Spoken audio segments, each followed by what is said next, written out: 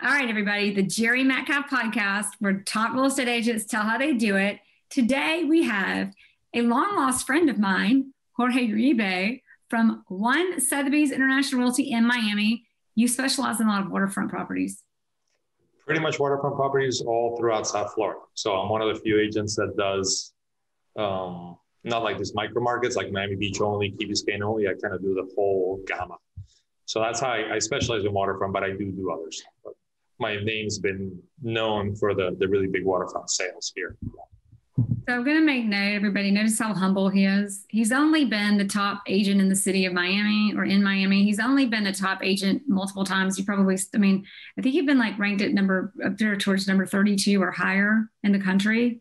Yeah, some good years, some not so good years, some good years. But yeah, all in all, it's been a great run at it for sure. Right. Fun with it. I try not to get too obsessed with numbers. I have fun with it, and some of these, sometimes it's not fair because you'll have some of these years that you'll double end a $50 million deal. And it just looks like you just sold $100 million like that. And then to try to get to $100 million, to $1 million at a time takes a while, so. I was going to say, it takes a while to even get to that place and that level. Yeah, sure. So tell us, I want to talk about how you got into business, but let's not miss out on negotiating a $50 million deal and working with your clients and what your secret sauce is. But let's start with how and why did you become a real estate agent?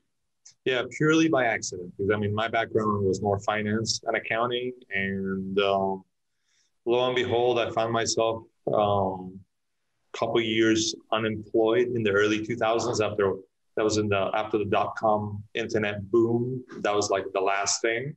But it was awesome, actually. And I really say thanks to my wife because I got into real estate because of her.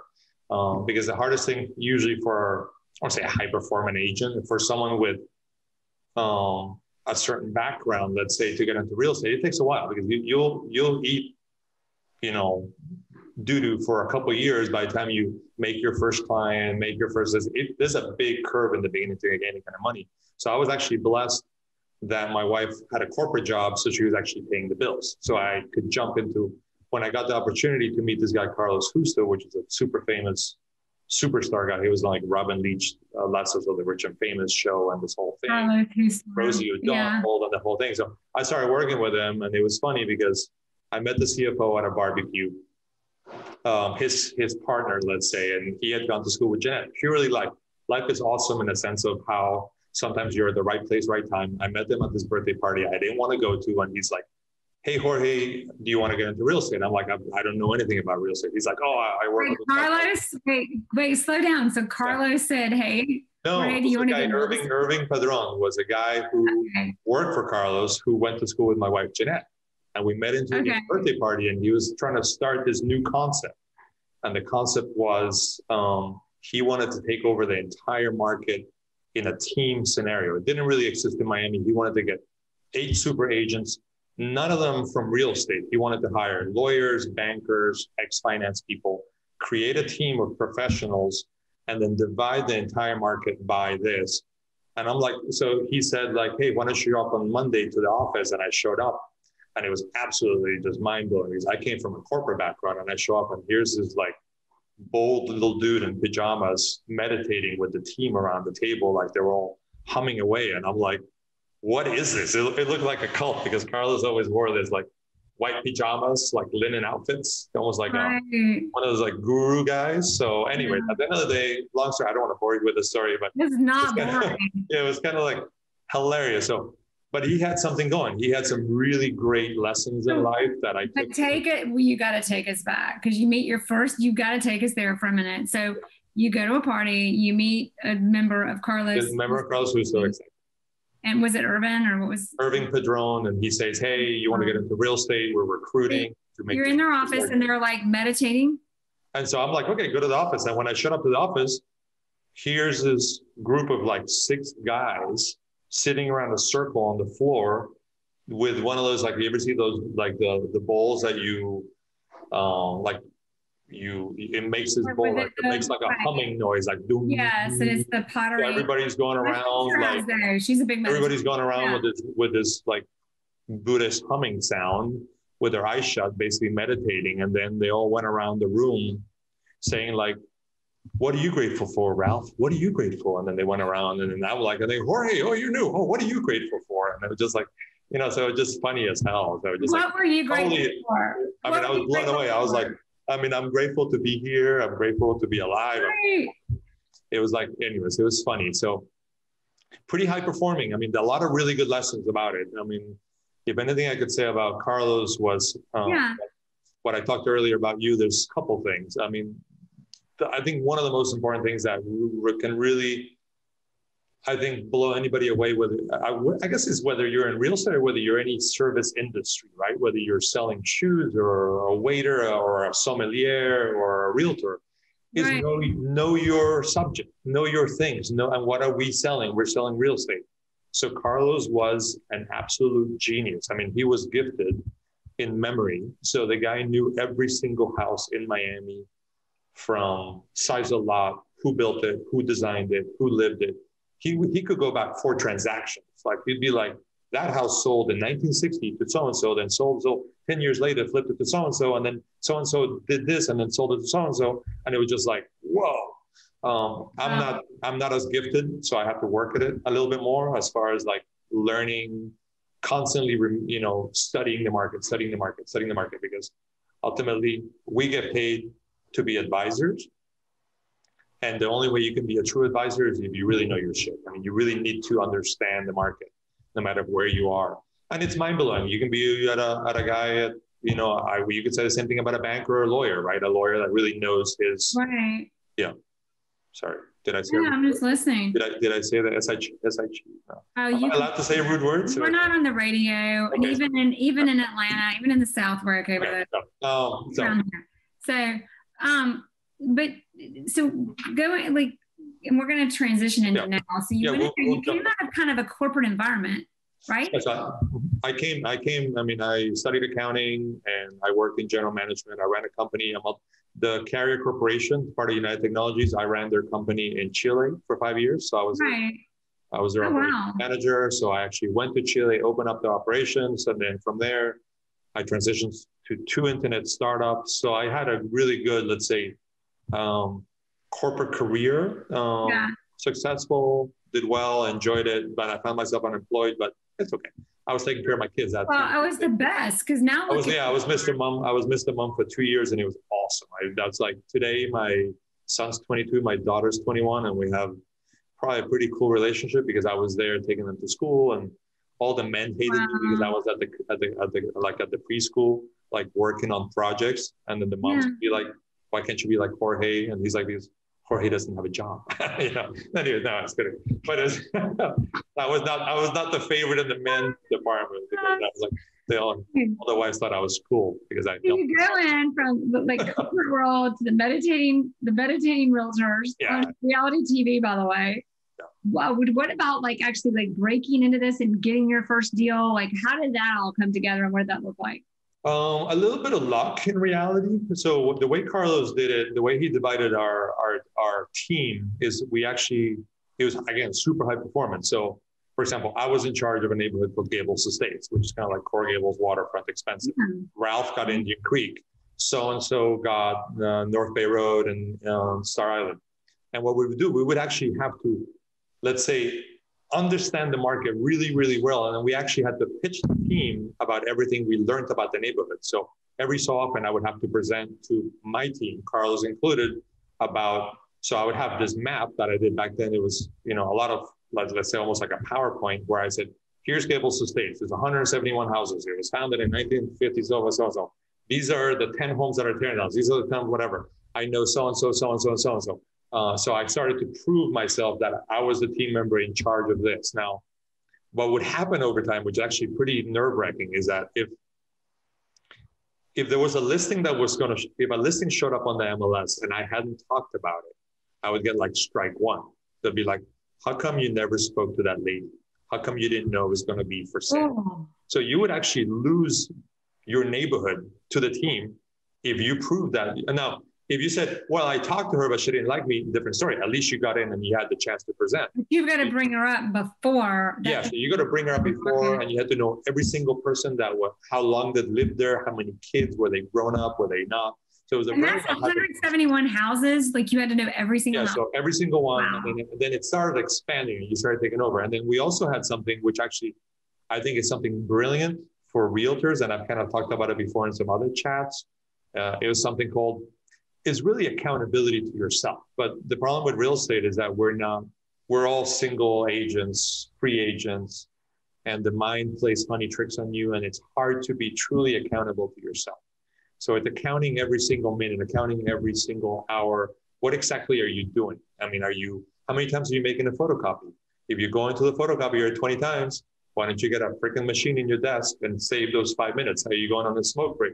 Are you going whatever? So really accountable. But so one is time accountability to yourself of how productive you're being, because we're in a dangerous job, not dangerous job, but we're in a dangerous job for our egos. And that's when we go into the whole mental thing. Rejection is not something that the mind likes. Uncertainty is something that the mind doesn't like. So you will avoid making that phone call, that cold call to that one person by staying busy doing other crap. Just because you don't want to be faced with rejection. You don't want to be faced with uncertainty, so you tend to stay busy doing stuff. Oh, I worked my ass off today. I did all this stuff, but you haven't had to make that call, make the hard call, take the chance that maybe they hang up the phone. Like, it's ultimately back then it was cold calling. It was like, I cold called, I door knocked, I cold called. So anyways, I mean, to step back, what Carlos did, which is something that's really valuable, is we had something called the sales engine, Jere, which was basically every day we had a sales meeting at 7:30 in the morning, early in the morning. We did a little meditation, we did a little presentation, and then we went around the room and you basically had to say to the team, yesterday I made this many calls, I set up this many appointments, I attended this many appointments, and then these are the deals I'm working on. And each deal had a stage. So remember, a deal, whether you're negotiating a contract or you're trying to negotiate a potential listing, you're in like present, negotiate, so those steps that you would have to take. So you basically have to report. Now, this is all an honor system. Obviously, you could go out there and say, well, I made 100 calls. No, you have to go out there. So every once in a while, you'd be like, you report to the team, listen, I had an off day. I only made 10 calls and I didn't attend any appointments. So it was all about, really, it was creating the funnel. Where's my camera? The funnel. The funnel is, we're in a statistical thing. You make, it's whether it's 100 emails or 100 phone calls ends up with 10 potential listings or 10 potential leads that end up being one potential client.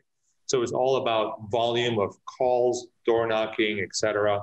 If you don't make the numbers, you don't get the leads, you don't get the sales. But what a paradox or dichotomy, or I don't know the word, because you've got this environment where you've got these people who are, we talked about that. Super, And then you've got did you make your calls? You weren't there. You didn't know they were going to list. Why didn't you know about them? You're out. Yeah. So it was, but a lot of it was just, it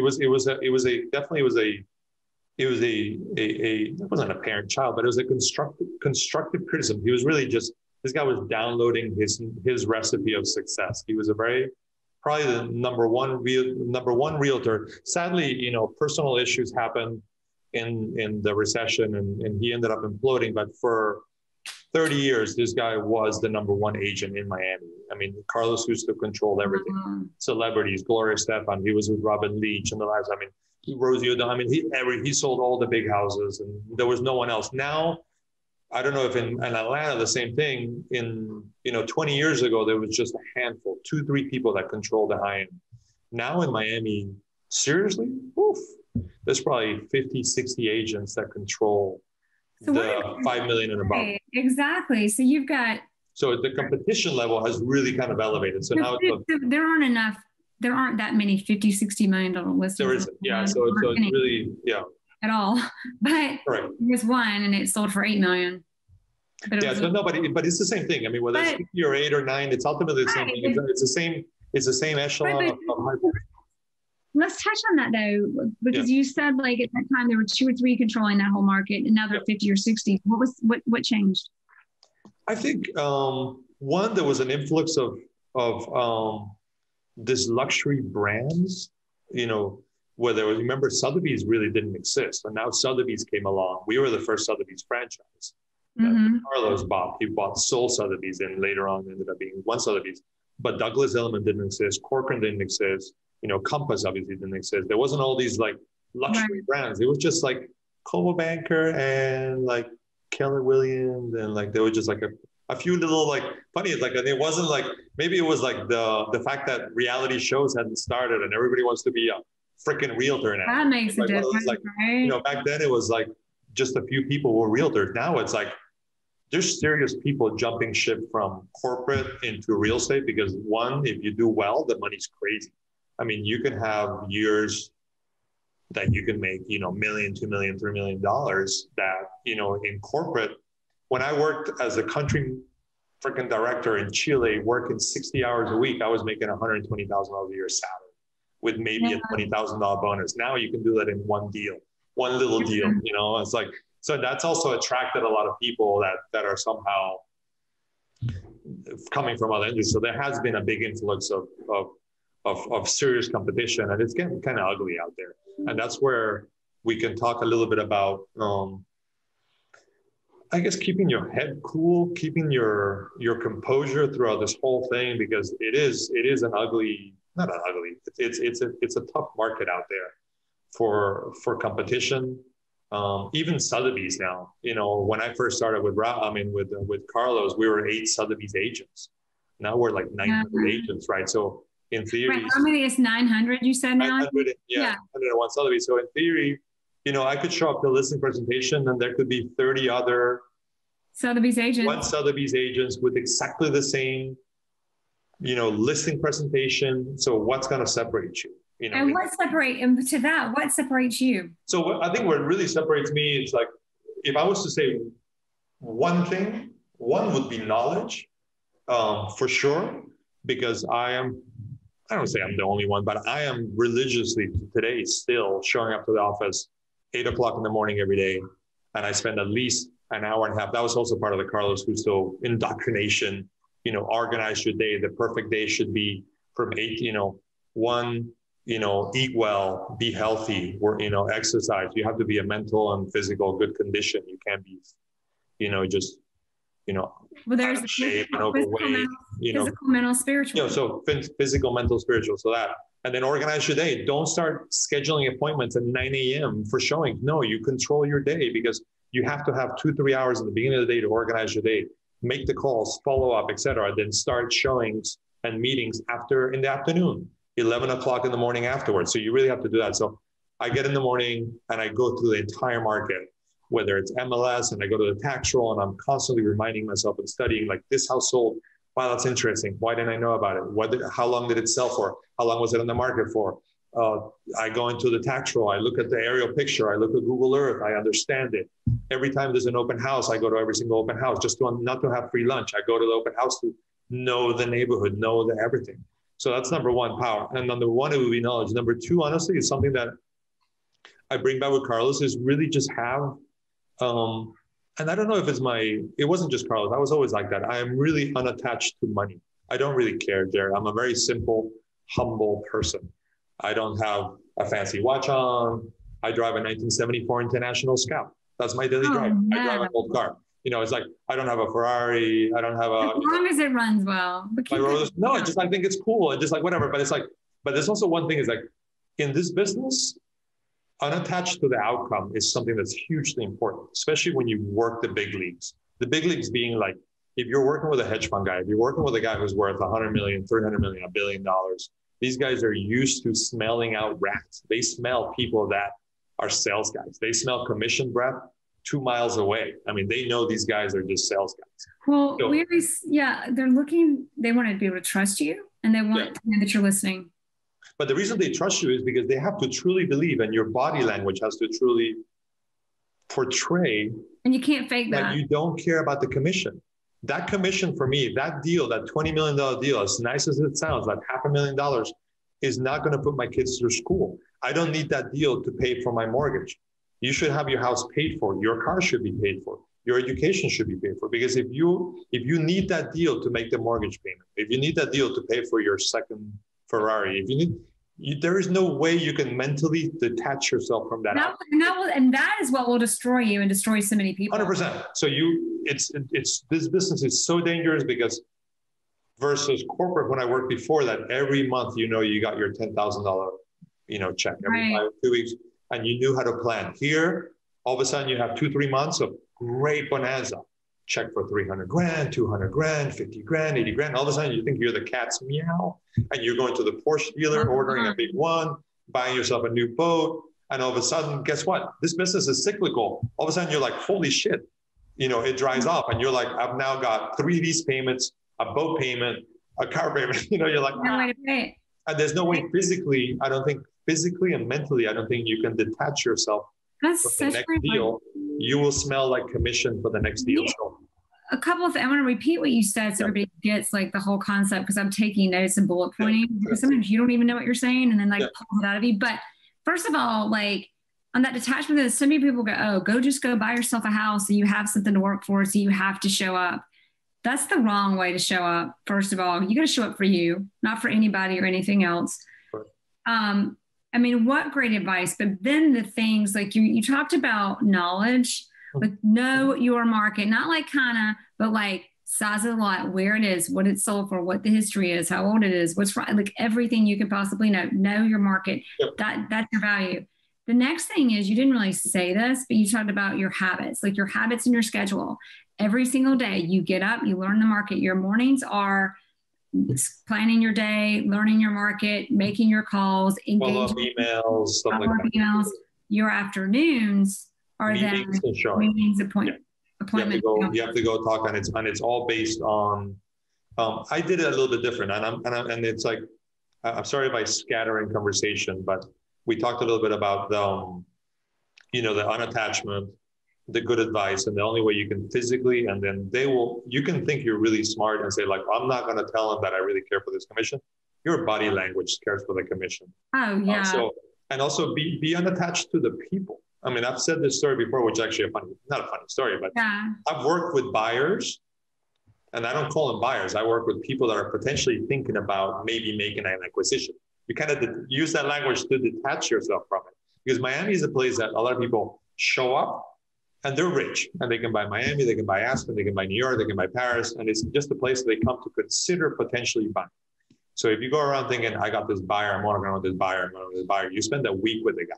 Oh, you're doing right. And then all of a sudden, like the last day, you sense that he's not buying, and you go into shutdown mode because you've gone around in your head thinking like, this guy's a $10 million guy, this is a $300,000 commission, $300,000 commission, and all of a sudden the guy's like, I don't think I found anything.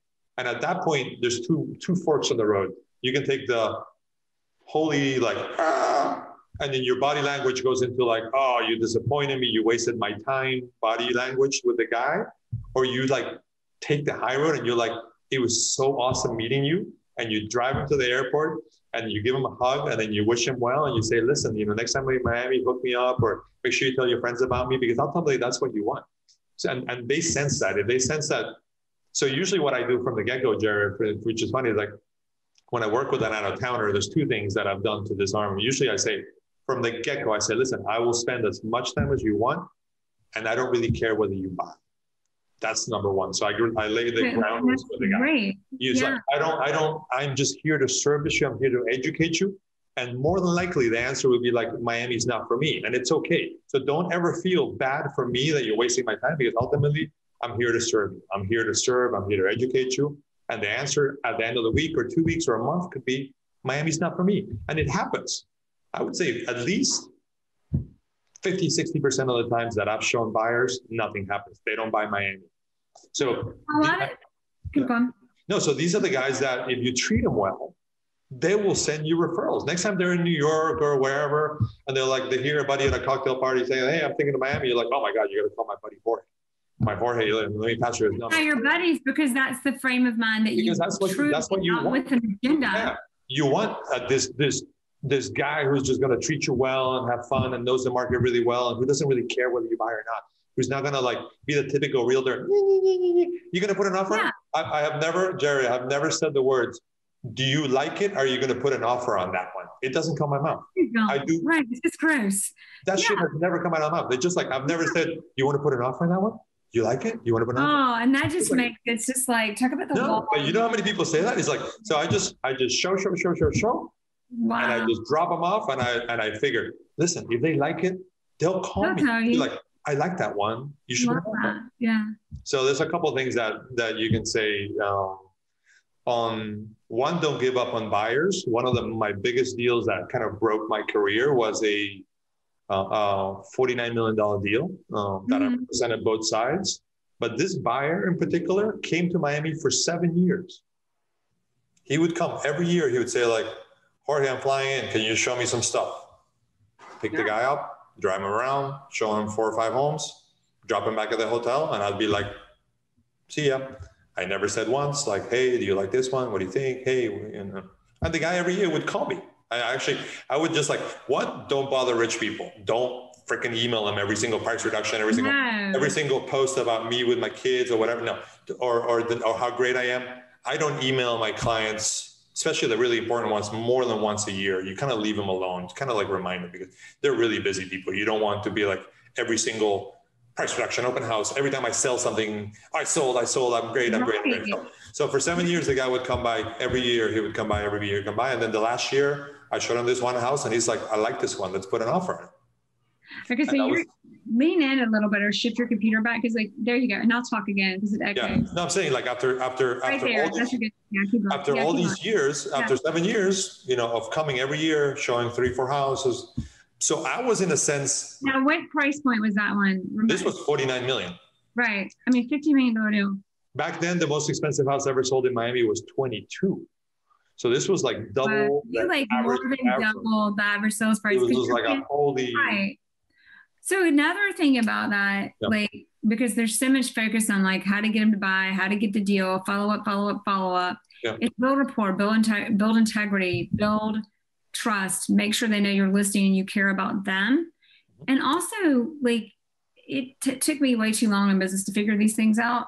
When you've got a buyer like that, you're learning the market. You're learning and seeing things in a capacity that you will never have. You will very rarely have the capacity to otherwise like harness it. Because if it's not this one, it's going to be one. Exactly. It's 100%. It's a blessing because every year I would actually get some really good kudos. So the worst thing that could happen, obviously, is he doesn't buy. But the best thing that happened is that 3 or 4 of these sellers that had these houses that were off market or on the market knew that Jorge Uribe was coming by with, this guy was a significant guy. Obviously, he's one of those billionaire guys, etc.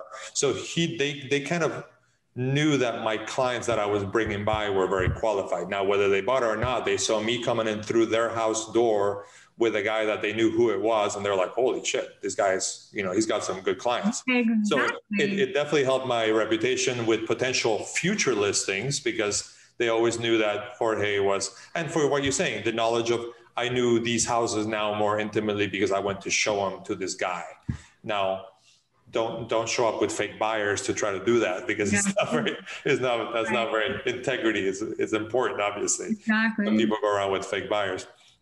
So that was one of the lessons is like, don't give up on people, be unattached. Many times, Jere, also what I've done in the past with these guys from the get-go, I've actually talked them out of buying and I've talked them into renting.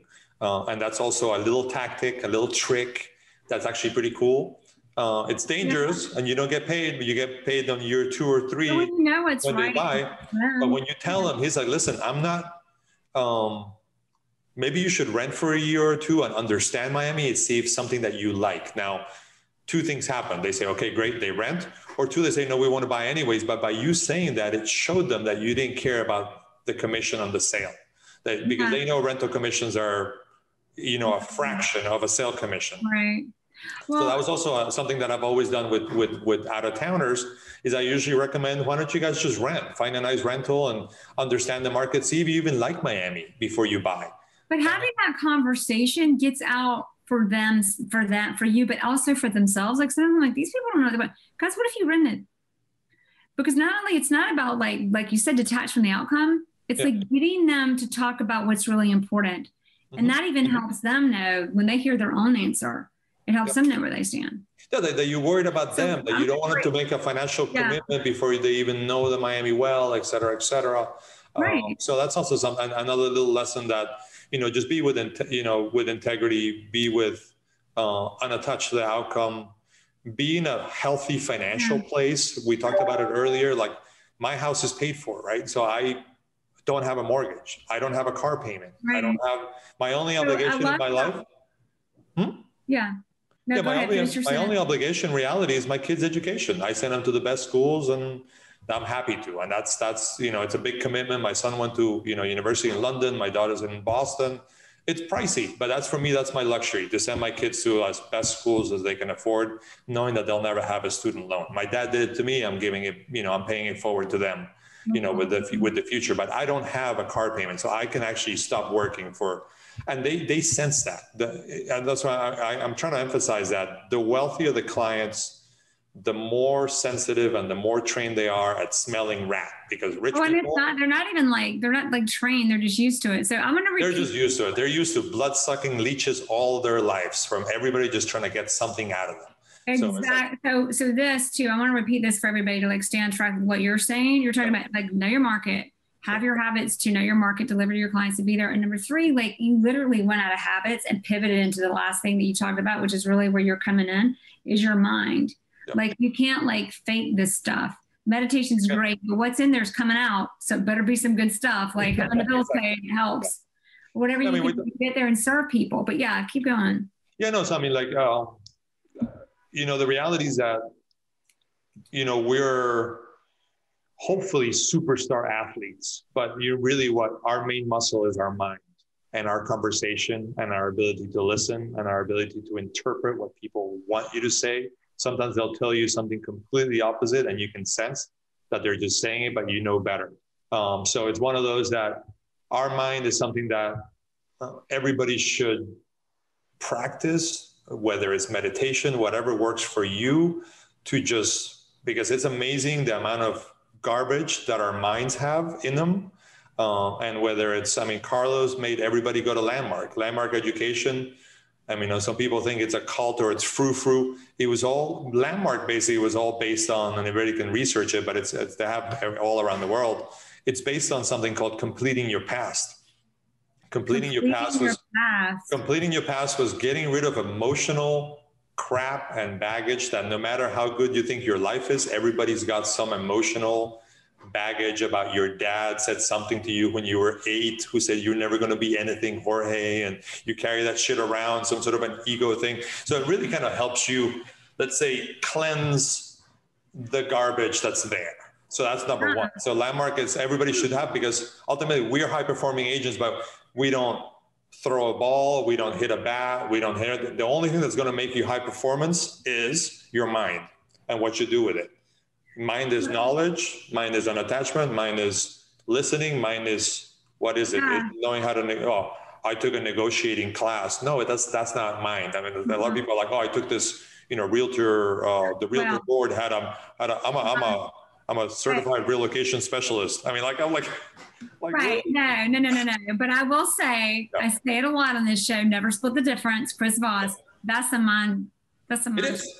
But I want to repeat what you said for everybody again. Knowledge, habits, mind. And in your mind, it is actually like peeling back your own layers of bullshit so that you see your own bullshit. Because until you see your own bullshit, you won't really see other people's bullshit. And when you can't see other people's bullshit, you can't really listen and hear what they need and want. And not only like, not like what they think they want and what they think they need, but what they really do to get to the end of the day or get to that deal and get to where everybody needs to be for what is the best thing, not just like hoping you make a deal and get lucky. That's just playing the lottery, which isn't really a great strategy. That's right. Yeah, no, and then funny enough, it gets more and more complicated the higher you go in the price point. Because if it's a nice couple, out of college and they're buying their starter home, they're not playing main games with you. They're not this, they just you need to present their home and it's nice. You show them some good comps and you can pretty much get the deal done. But when you start talking about a guy that's worth hundreds of millions of dollars or whatever, they start playing games with you. It's all about like, blah. So it's like, I almost treat them like they're children. You take the candy away. Like I've never called, you being direct with them. And then you're like, the worst thing for one of these guys to say is like, listen, I guess, this house is not for you. It's whatever. Don't worry about it. It's fine. Like, what do you mean it's not for me or whatever? Like, so you take the candy away. You what? No, keep going. You're right. Like you're so right. I'm not selling $50 million homes, but you're like, I know exactly like, what you're talking usually about. like the way I always, funny enough, whenever I get like a pocket listing or something like that, and I call my network of like high net worth guys, I've never called a guy and said like, hey, by the way, I think you should buy this, or this is for you. I always call them up and say like, who do you know that would want this really awesome thing? You know, so it's like, and they're like, how come not for me? You know, but you would never like, I would never tell him like, I got the perfect house for you. No, he's like, oh my God, I'm like super excited. I'm like, Joe, you don't understand this listing I got. It's not on the market. It's amazing. It's 3 acres. It's 50 million, whatever. It's like, tell me, like, you must know someone that would want this. You know, so immediately, one, you're like playing a little bit of mind. Don't leave me out, right? You're not like, how come not? And if they don't want it, you weed that out really fast because they're not like, if they don't want it, it's going to bypass it. So there's a couple of things. So one of the things I discovered early on that Carlos did, funny enough, is that we never advertise. We don't spend money. We don't farm areas. I know it works and I know people do it. I don't farm. I don't advertise. I don't send flyers. I don't do magazines. When I get listings, I don't do mailers, et cetera, et cetera. It just simply, in my training, it didn't work. So I go in, actually, for my P&L or my profit and loss statement, when I get a listing of what I did to spend, I know a lot of our friends spend a lot of money in advertising, and a lot of our agents spend $50,000, $100,000 a month. And it does work if you buy every single magazine over and over and over, but you better be committed. And you better be committed when you do that to spend the money, and you better be committed to have a big team, because that's going to bring you a lot of business. And with that, you start analyzing smartly though, because I can do $100 million in transactions, but my profit is huge. I can have more profit in $100 million in transactions than a team that's doing $1 billion. No, not a billion, but let's say $500 million in sales, but they have assistants and showing agents and administrators, and they have an advertising budget of, $150,000 a month because they buy every single magazine and they mail out to 5,000. It's true. My whatchamacallit is a lot more efficient. My profit and loss is way more efficient. There you go. Yeah. My old accounting background, but really what ultimately, listen. And I want to remind a lot of the things you're saying, I just got to reinforce, like we're talking like you're top in not just the city, but the country using this approach. This isn't just somebody like, well, this is my definition of success. Yeah, it's yours, but it's other people's too, and it works. The other thing that I really did that I was also Carlos based, which is really my entire, let's say, feeder network. One obviously is from other realtors around the country that value me, because ultimately sending a referral out when it's someone really, really important. One thing is sending a referral that's $1 million referral to, I don't know where. You're like, who cares? Who gets it? It doesn't matter. But if it's let's say if it's someone in New York City who has a $10 million, $20 million potential referral to come to Miami, are you going to send it to the general office and just have it go to an assigned agent that you have no idea? He's like, hell no, these are my clients.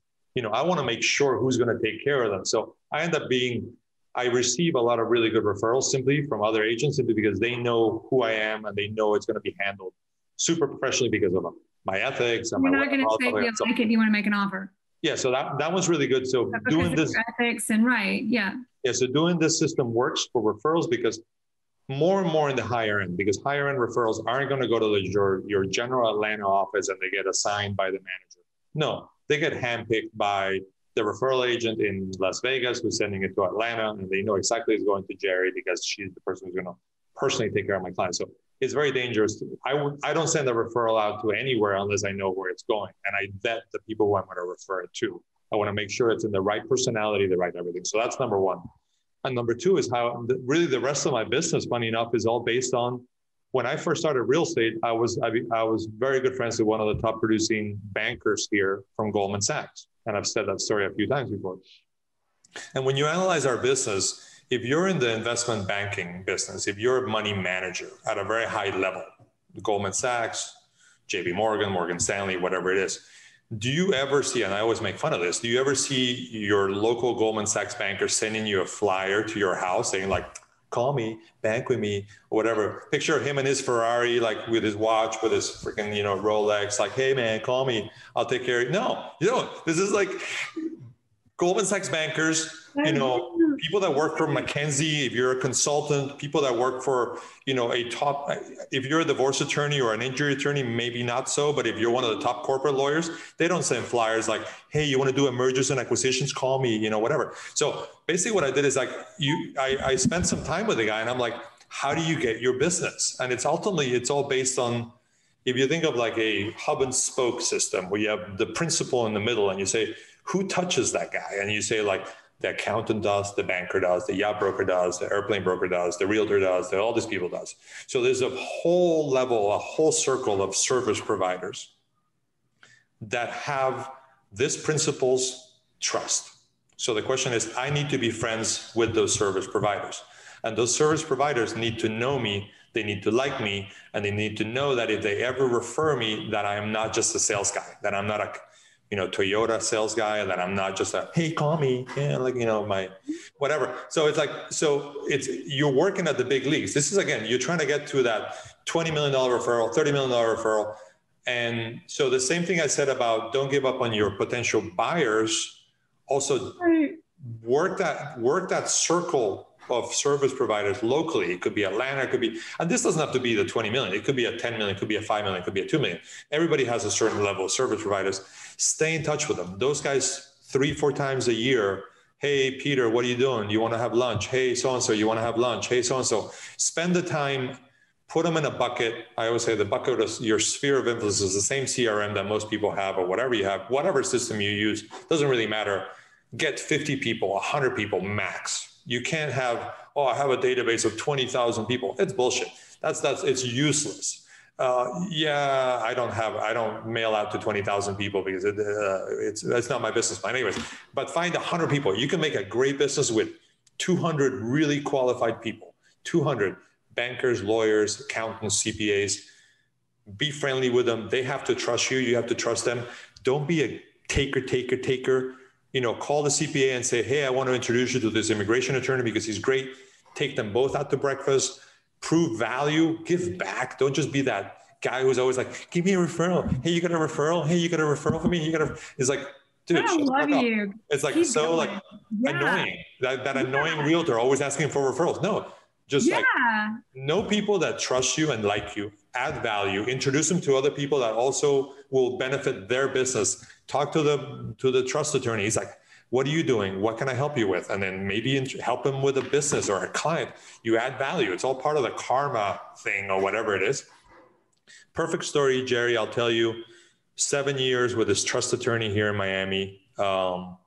Most people would have given up. I knew the guy was awesome. Twice a year, went out to lunch, hang out, whatever. Most people that I know, realtors, if they follow that high intensity thing, would be like, this guy sucks. It's been 3 years. He hasn't thrown me a lead. I'm moving to the next guy. I don't have time for this guy. He's not throwing me leads. No, maybe he's testing you. One, maybe he wants you to really understand you before he truly trusts you to be able to deliver his clients, because to refer someone is extremely dangerous. If I refer someone and he's my valued client, I don't even like to refer landscape people. I give you like, here's 4 people, choose one. Because if you refer someone bad, it's on you. Like, oh, you referred me to that loser guy who like chipped me or whatever. So anyway, 7 years goes by, Jere. All of a sudden I get this one call from Hal and he goes like, Jorge, so-and-so is going to call you. And I'm like, who is that? Oh, it's Billy Joel's attorney. And I'm like, what? I'm like, yeah. So I got a call from Billy Joel's attorney from New York, and he goes and said, like, Hal recommended you. You're the guy. Billy wants to sell his house in Lagos. Just send us a proposal. So I sent him a proposal, sent him a really nice presentation. Here's the CMA. This is what I would sell it for, whatever. And he goes, great. Send me a listing presentation, and that's it. I didn't have to compete against the Jills or whatever, all these other leads, the guys, and all this stuff, because it came recommended from a guy that they trusted. So they didn't say like, Jorge, show us your marketing plan. Are you going to spend $20,000 in flyers and all this other stuff? No, they knew I know what I'm talking about. So one of the things I've always done to, sorry if I'm scattering conversation, Jere. No, you're not. But one of the things that I've always done to disarm, when people tell me like, I want you to spend $5,000 in magazines, and I'd be like, listen, it's not a matter of money because I have money. I'm just here to help you. I would rather you give me like your wife's favorite charity, save the whales, the elephants, and I'll write you a check right now instead of sending it to those fucking magazines that are useless. So that's usually that's usually how I end up disarming them. I'm just like, just give me a charity. I'll write the check. I just don't want to waste advertising. I don't want to, if we start our relationship fooling each other, like if I tell you that magazines doesn't sell your house, is because I believe it doesn't, because I get money if I sell it, obviously. Now, if I go in with the premise, like most realtors saying like, I'm going to sell your house because I got all these flyers and all this other stuff, they're lying to you. So they're going on with the premise that those magazines and those flyers is to sell themselves, is to get listings. It's not to sell the property. So if they go in, so it's funny, I've done it before. I got a really big listing that I said, I bet you the next agent that comes in the door is going to walk in here with a stack of magazines, and she's going to plop them on the table, and she's going to be like, this is what I'm going to do for you, Mr. Seller. And the guy called me up like the next day. He's like, it's so funny. The lady showed up with a stack of magazines. And I was like, you called it. And I said, yeah. I said, that person is not going to sell your property. It's selling themselves. It's to get more listings. So it's like they're being disingenuous to begin with. I mean, I do advertise in magazines too, by the way. But stop advertising. No, but it works for you. But don't say it's to sell their properties. Right. The advertising in magazine is to get your business running, and it works. Right. Magazine advertising and farming an area works. Just choose your poison. I love it. If you go that business route, I'm telling you about the way I do business, which is a little bit different. I love this. Yeah. No, but it's brilliant. I love it. Yeah. Okay. So there's an agent down there somewhere, and I forgot his name, but like if he pays to keep his picture off the internet or something. I don't know. We don't need to bring up his name, but anyway, I don't even know it, but he does, he's in your sphere. And we're not going to say his name because we need to know about Jorge Uribe. Wait, Jorge Uribe. Yeah. Is that it? Jorge Uribe. Yeah. Jorge Uribe. That's pretty good for That's very good for a green guy. It's not bad. Okay. Yeah, exactly. I love you. Okay. So going into all that, so now we've gone from getting into the business, like you're like a corporate guy doing, being the good guy, doing your job. Now you're with these meditators that are super intense. You get your territory, but you've got to know the listing about it before it ever hits. Talk about an accountability program. Wow. That's genius. It was called the sales engine, basically, which was basically the pressure of that was there any anxiety where you're like, oh, totally. No, but you could actually do that as practice. You could actually choose someone in your office that you can kind of be accountable to each other. It's good to be accountable to someone because there's a lot of solo operators. I happen to be a solo person. It's me and an assistant. I've never really had a team. I've never really played with teams. I didn't want to, my mental, I just couldn't deal with dealing with people. More people I get it. For. But the tough thing is in this business is being accountable. And that accountability thing, Carlos really had it ingrained in us, where you should know. You should not be lazy. You shouldn't sit on your laurels. You should know your market and make the calls. It's all a numbers game. Make the calls, make the meetings, go out. And you have to be mentally prepared to face rejection and face, people hanging up and, whatever, but it's okay. So now have the market knowledge, have the habits, and have the mind. Yep. It's really the mindset and the mind is really difficult. The mind is a really difficult thing. We also, simple little things that you can do, before you go to that listing presentation, the thing that's going to be going through your mind, especially if it's a really competitive situation, is, who else is going there? My arch nemesis is going to be interviewing there. And you go in there with some sort of a, level of insecurity in your head. So your head is really what your head is doing is your head is protecting you from rejection. Your ego is frail. Everybody's ego is frail. Anybody who says they're not is lying. We all want to be accepted. It's in the Maslow's hierarchy of needs. We all want to belong. We all want to be accepted.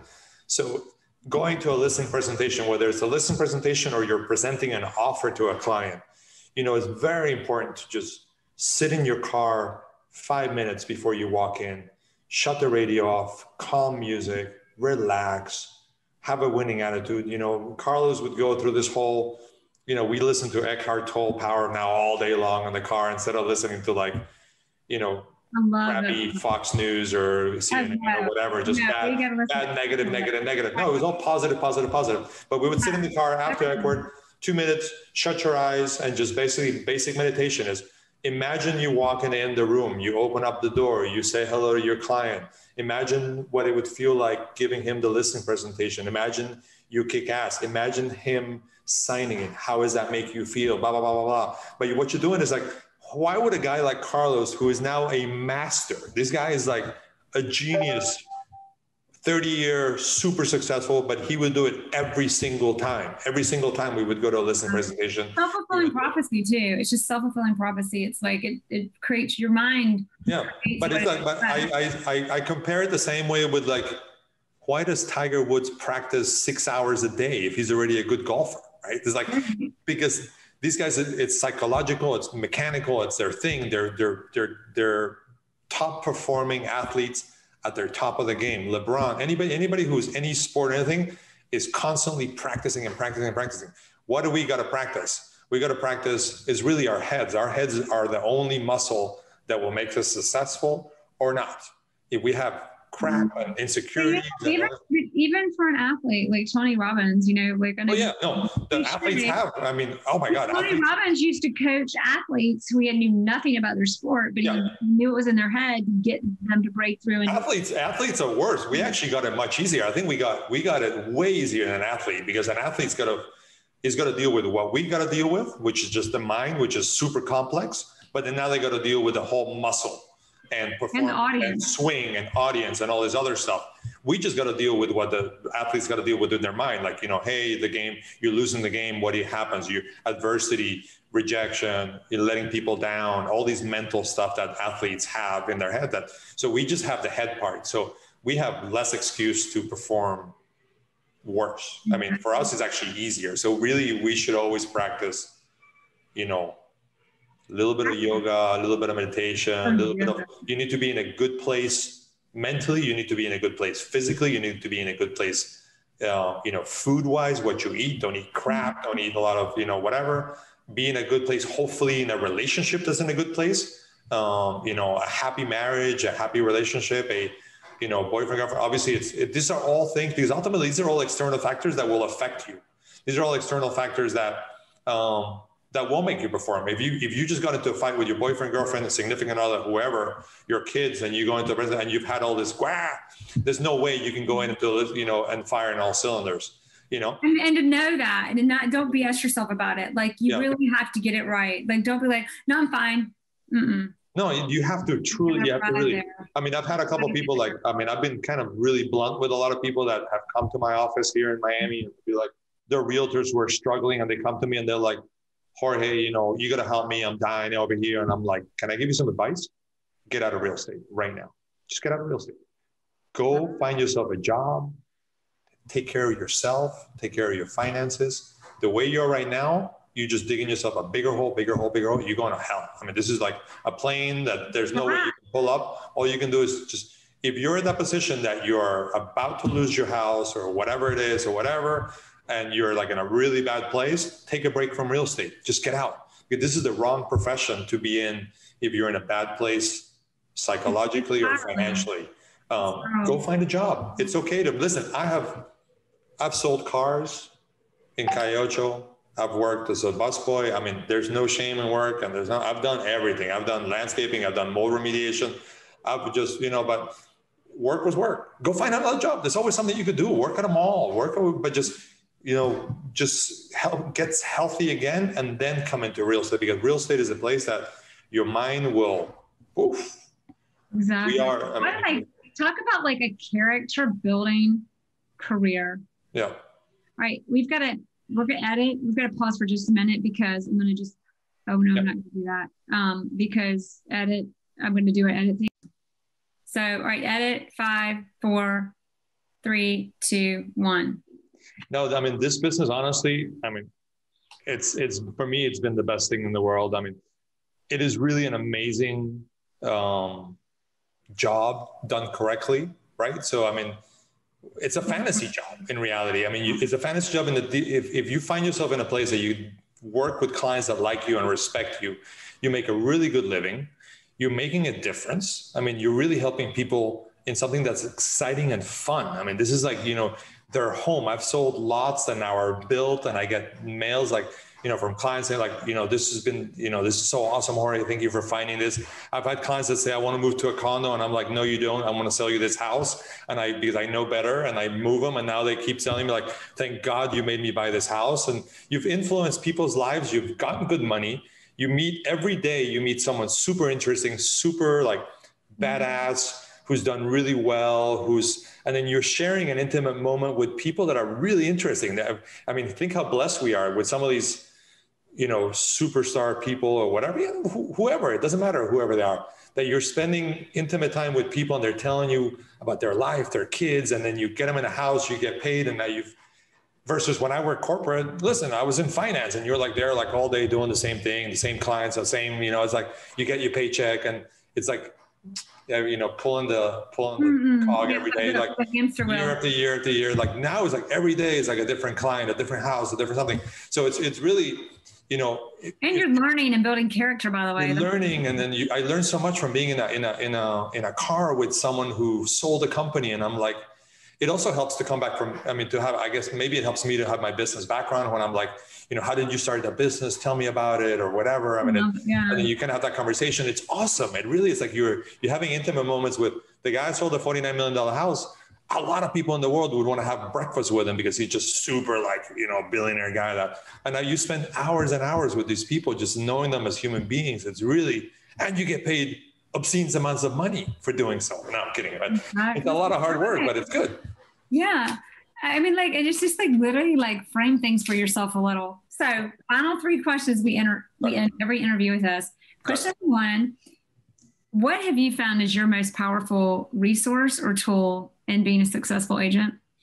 For sure, I'm going to split that one in 2, knowledge and mental control, just being in a happy place mentally. People really want to be around me because I don't sound like a happy guy, but I'm just a calm, relaxed, grown up in the room. So that's been very helpful for my mind, having a steady place in my mind.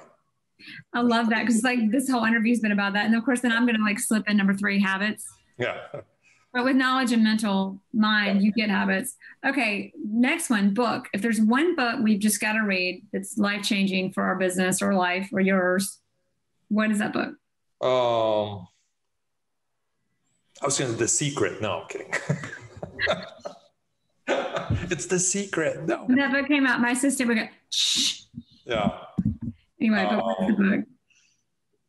Audiobooks. I don't read audiobooks. I mean, I've heard every single Eckhart Tolle, The Power of Now. Eckhart Tolle. The Power of Now for me was life-changing. I mean, it was really. The Power of Now. That's it. Did you read? Is that the Awake? Is it the Awake?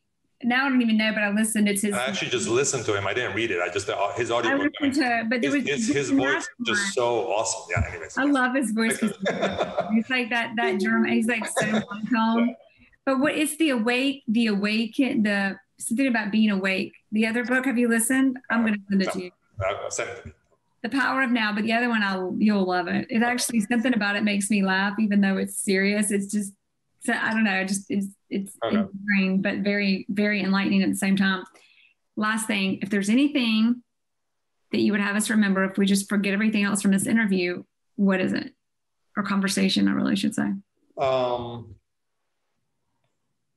If there's one thing that you could remember from this interview, just integrity. I mean, just be a person of integrity and be always thinking of your client's best interest way before yourself. I am so unattached to my own personal needs, and I'm all about service. I mean, I'm just like brainwashed about servicing. Maybe it's cultural too. Keep in mind that Colombians, not to like boast about our culture, the Ritz and the Four Seasons always hires Colombian waiters. Because Colombian people, their pleasure in serving, like in Spanish, we have a saying in Colombia, which con mucho gusto means with much, like I'm like super happy to serve you. Like a Colombian waiter in a restaurant, and it's all based on, it's a cultural thing of service, like excellence of service. It's maybe it's cultural, but I truly live it. That's I truly live excellence of service, and it's all based on like just the client's happiness and best interest before yourself. Like if it means staying up late or today I was at 6 a.m. because a guy wanted to see a sunrise, and I was there. I woke up at 5:30, went around just to make the guy happy. I could have made up anyways, but I'm just about service. Go the extra mile and service. That was what I would say. Jorge Uribe in Miami.